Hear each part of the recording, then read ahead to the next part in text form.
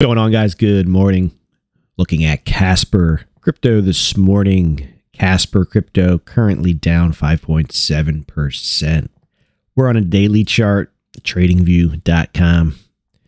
If you have not yet subscribed to the channel, go ahead and consider doing so. So we're going to take a zoom in here at the Casper /USDT chart. So we had this, taking a step back real quick, we had this cup pattern, couple handle pattern, and then we had the handle over here. We had a 380 breakout, which took place very, very nicely to the upside. The markets have been pulling back, full retrace of the entry. So we pulled back and then we printed a lower high, and then we had many down days. And then in yesterday's video, I had mentioned that I have a slight concern that this rising wedge was going to break out to the downside. And that actually took place through the night hours here for Casper and basically across the board. A lot of markets, different cryptos and whatnot, broke to the downside.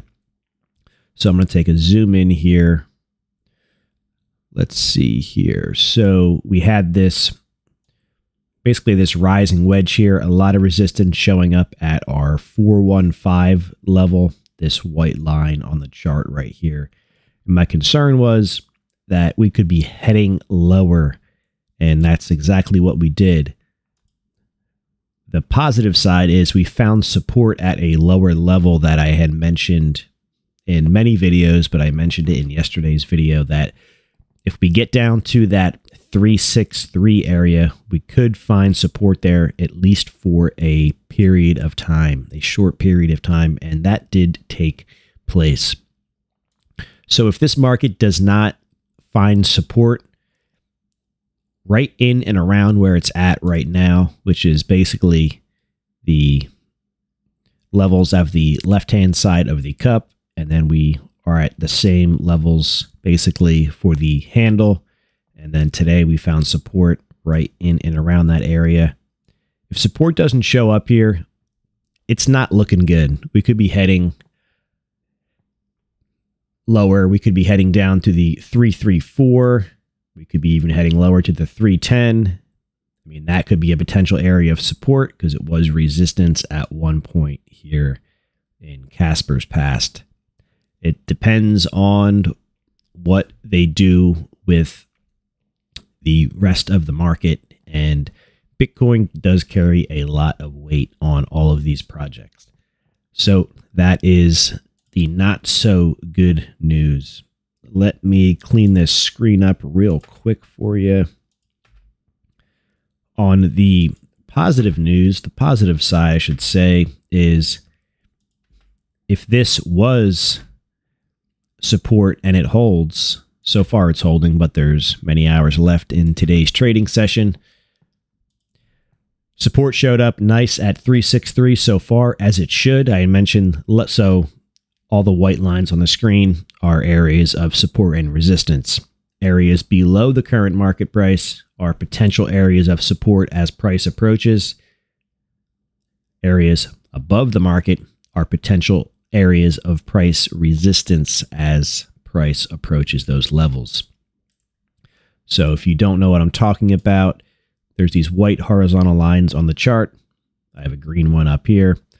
So as the price moved up towards this 415 level, it's potential resistance until broken and turned into support. So we had 1, 2, 3, basically 5 different candles, 5 days of resistance at 415, could not get back above it, and then we had the big break today.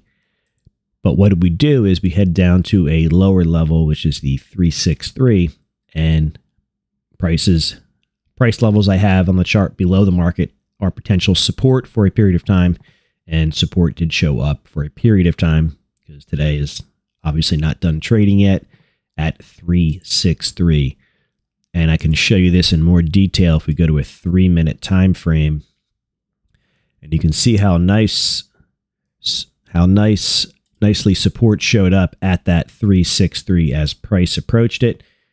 We hit it once, bounced, undercut, and then so far we have been ticking to the upside.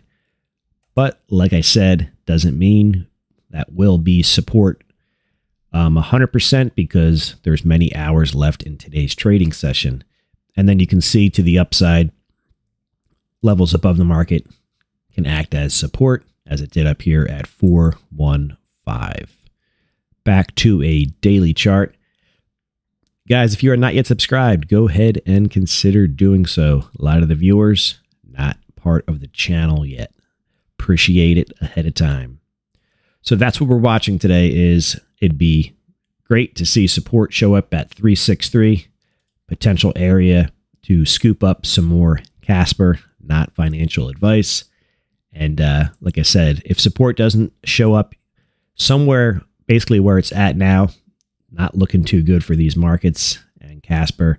There's probably lower prices to come, 334, and then 3310 is basically the next area where there's a lot of previous traded price at, and it could find support there as that level was resistance for a while. So when it broke, there's some validity there.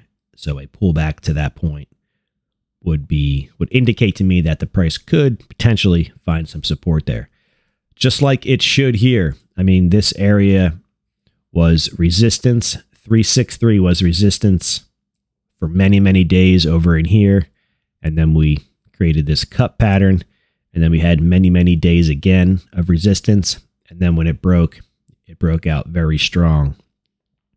We've had quite the pullback here, but I wouldn't be surprised to see support show up here at 363.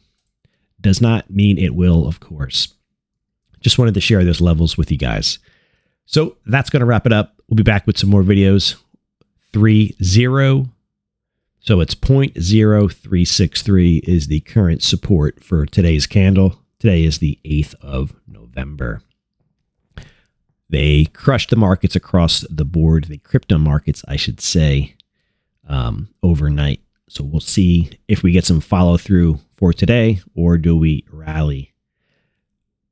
Time will tell. All right, guys. Appreciate you watching. Catch you in the next video. Take it easy out there.